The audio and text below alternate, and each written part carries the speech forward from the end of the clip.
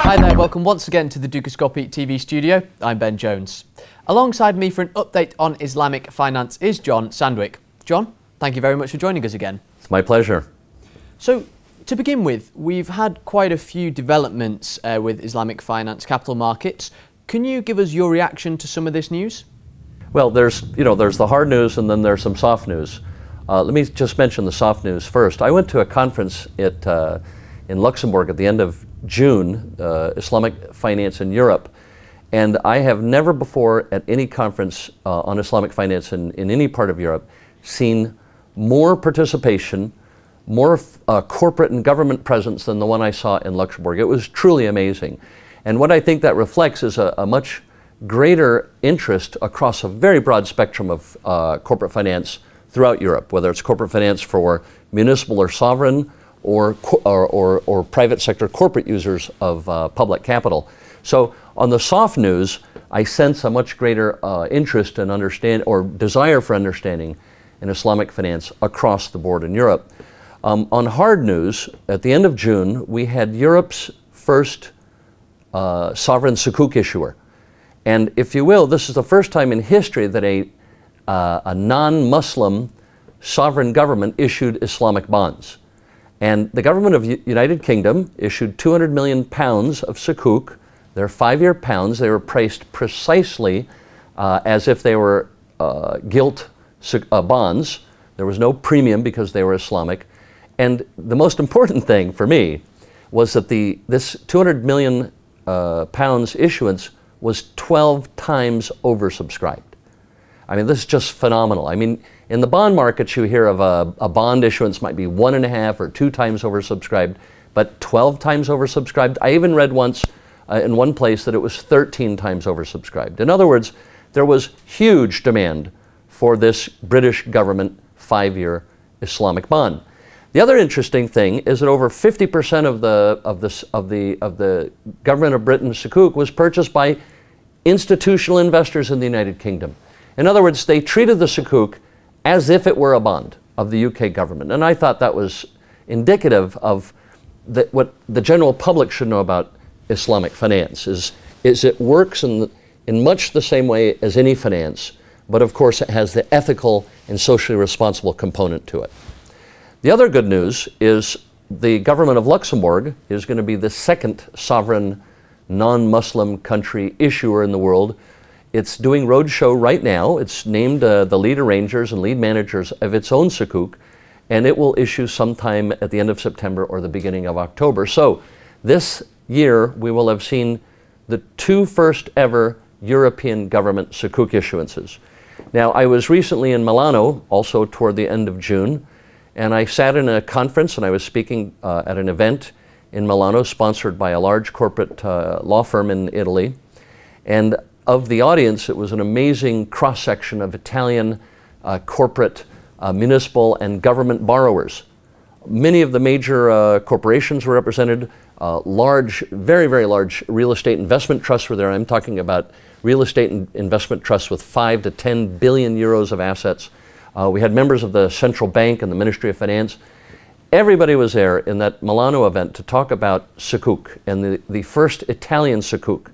Now, you know, all new innovations start first with a concept and then talk.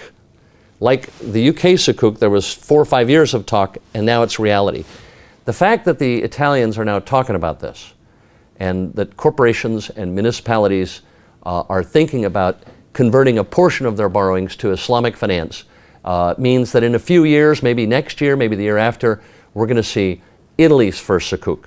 You know, the government of the government of Sicily has something like $30 billion or $40 billion of outstanding international bonds, not euro bonds. We're talking dollar bonds in the eurobond market.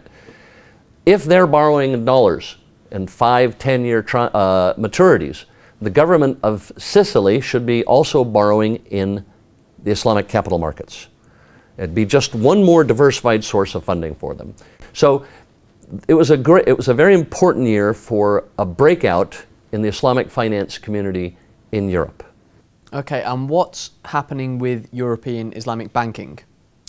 We saw over the evolution of Islamic finance since, if you will, the mid-1990s or really the early 2000s, the beginning of the Islamic banking community in London.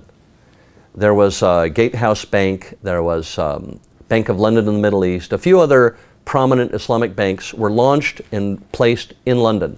And for the most part, they're doing well. I was visiting Bank of London in the Middle East last week, and I talked to their CEO. They've just launched a new small and medium-sized enterprise liquidity facility for UK corporates, and so they're going to go out and lend money to small and medium-sized businesses throughout the UK, and they've dedicated something like 35 or 50 million pounds for this activity. So the Islamic banking community in Europe is alive and well in London.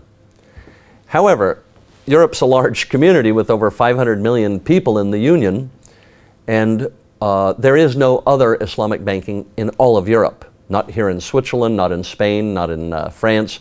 However, also at the end of June, also at this very important conference I went to in Luxembourg, the Minister of Finance of the government of Luxembourg announced that they were just awarding the first banking license to the first Islamic bank in continental Europe. It's called European Islamic Bank, or Eurus Bank. And Eurus Bank is going to start business sometime in October or November, we don't know, but it's this autumn. It's starting business with about 60 million euros paid in capital. I happen to know personally one of the shareholders who's putting in half of that capitalization, 30 million euros.